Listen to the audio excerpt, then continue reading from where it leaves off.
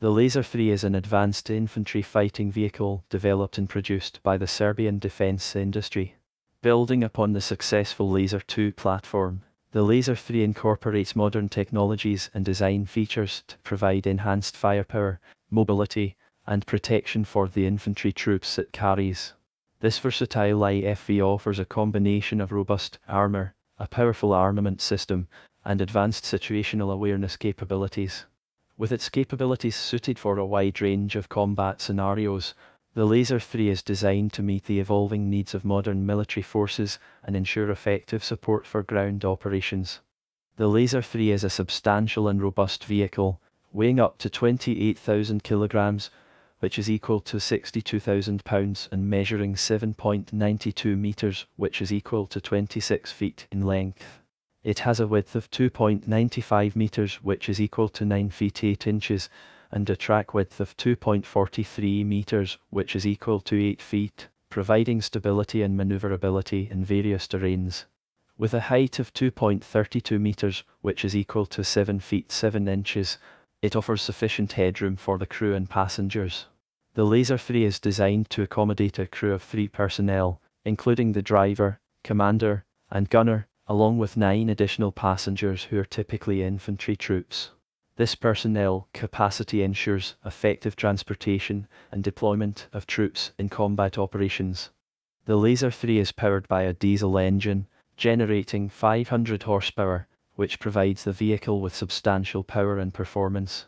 With its 8x8 wheel drive configuration, the Lazar 3 offers excellent mobility and maneuverability across various terrains.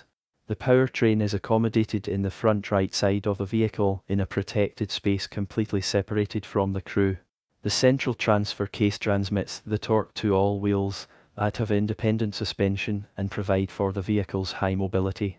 All the shafts provide power, while the first 2 steer the wheels.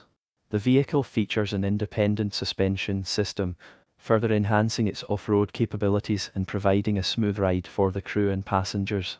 In terms of operational range, the Lazar 3 can travel up to 800 kilometers, which is equal to 500 miles on a full tank, allowing for extended missions without the need for frequent refueling. Additionally, it has a maximum speed of 110 kilometers per hour, which is equal to 68 miles per hour, enabling rapid response and swift transportation of troops in both combat and non-combat scenarios. The Lazar 3 features a comprehensive armor system designed to provide high levels of protection for the crew and passengers. It is equipped with smoke grenade launchers, which can deploy smoke screens to obscure the vehicle from enemy observation and provide additional protection. The hull is made of armored steel and can be fitted with a spall liner. The applied ballistic protection can be tailored to the specific needs of the user and allows for application of additional state-of-the-art ballistic protection technologies throughout the vehicle service life. The vehicle floor has 2 levels of anti-mine protection. The armor on the Lazar 3 is built to meet standard level 4 protection all around, ensuring defense against arms fire up to 14.5mm armor-piercing rounds. Notably, the front of the Lazar 3 is rumoured to have enhanced protection up to Stanag level 5, offering increased resistance against more powerful threats such as 25mm rounds. There have been rumours of potential Stanag level 6 protection for the front, although specific details or confirmation regarding this level of armour are yet to be officially publicly released. Overall, the Lazar's armour system aims to provide a high level of survivability for the occupants in combat situations. 4 versions of the Lazar 3 have been developed. These versions include an armed variant equipped with a 12.7mm machine gun on a remote-controlled weapon station, providing accurate engagement capabilities while ensuring the safety of the crew.